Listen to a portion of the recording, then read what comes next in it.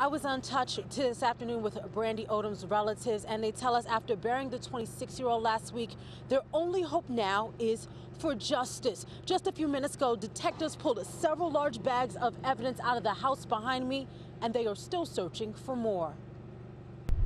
New today, the search for evidence intensified around this home in Rosedale, Queens.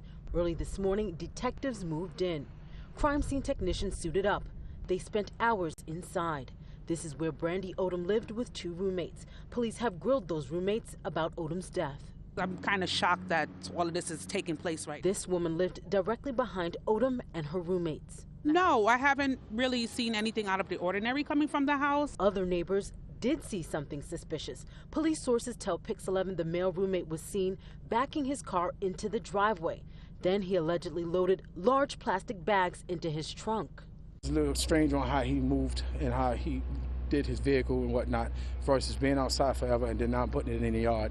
So, you know, they knew something was wrong. That was right around the time when Odom disappeared. It's terrible that happened to her, and I hope they do end up solving the crime. Monday night, April 9th, Canarsie Park in Brooklyn.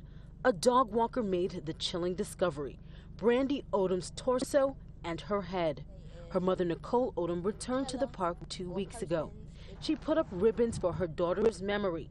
There is now a $2,500 reward to help catch her killer.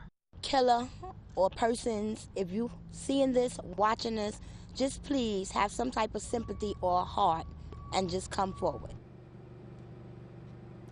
Certainly some strong words from that mother. We just got off the phone with the NYPD a few minutes ago, and they say at this point, still no one is under arrest in the case. If you have any information, they want to hear from you. You are encouraged to call the NYPD. Reporting live from Rosedale, Queens, Ayana Harry, Pix 11 News.